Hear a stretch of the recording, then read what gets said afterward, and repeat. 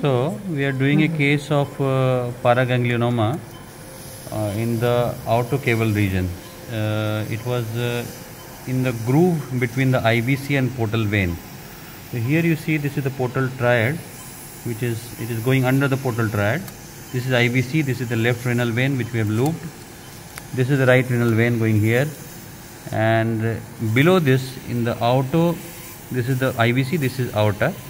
In the aortocaval group, this was lying in between the superior mesenteric and celiac axis on the aortic side, and in between the portal vein and IVC, basically in this groove and abutting the caudate lobe of the liver there. Now what we have done is then you can see here, you can see here where in this area this tumor is actually splaying this IVC and aorta. This is aorta here. See the pulsation.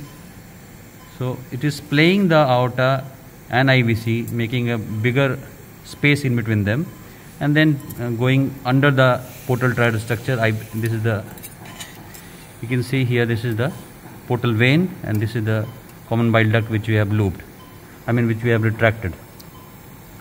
So I have done most of the dissection, and now the tumor, it was adhered to this aortocaval region with a tough fibrotic tissue, and you can see here that we have used various clips and even used ligations at certain areas to gain control over the vasculature.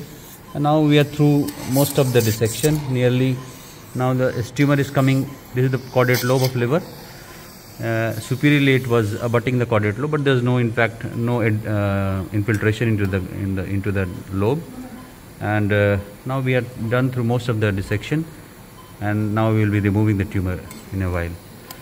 So gallbladder is peeping out sometimes. So these paragangliomas are very rare, on contrary to the paraganglioma which we see with the adrenals.